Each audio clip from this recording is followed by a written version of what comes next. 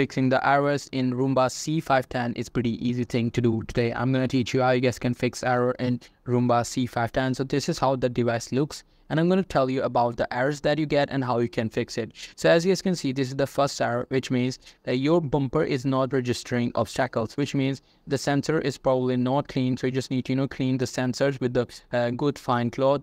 It will probably fix the problem, or if it doesn't, it means the bumper is malfunction. So you just need to get it repaired from someone who can repair it. The second error could be the brushes are stuck. It could be due to hairs or some kind of clothes that are stuck in it. So you can open the backside and remove the extra hairs or clothes or everything that have caused the brush to stop working. And the third error is the vacuum is not working. It could be due to clogged filter or malfunctioning motor. So in order to check the clogged filter, you just need to open up your filter, remove all the filth, all the dirt, and after that you can try that again. If it still doesn't work, you just need to get it to someone who can fix it. The next error is the wheel is stuck. It could be due to herein debris as well. So you just need to remove the tires and wheels, and you will be able to see if the if the wheel is working or what could be the reason. If you still could not find the solution, you can add the variant, take it to someone who can repair it. So that's pretty much it. That's how you guys can do it. Hope you guys find this video helpful.